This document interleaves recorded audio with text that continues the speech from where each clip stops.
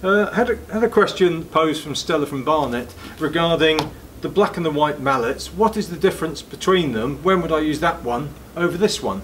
And Stella, it's a good question. It's one I hadn't given too much thought to, but basically the black mallet, they're both the same weight. These are both 16-ounce mallets, and if you were camping and wanting to knock in a tent peg, or if you were putting flat pack furniture together, you might want to use the black one.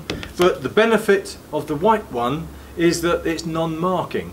So you may be tapping surfaces together, you may be doing tiling, and you don't want to leave a black mark on it, which this one, if you're not careful, can leave a mark. So this is a non-marking head. So again, ideal for applications where you don't want any risk of leaving a black mark from the rubber. I hope that helps. If not, head over to amtechdiy.com and you can ask us anything else.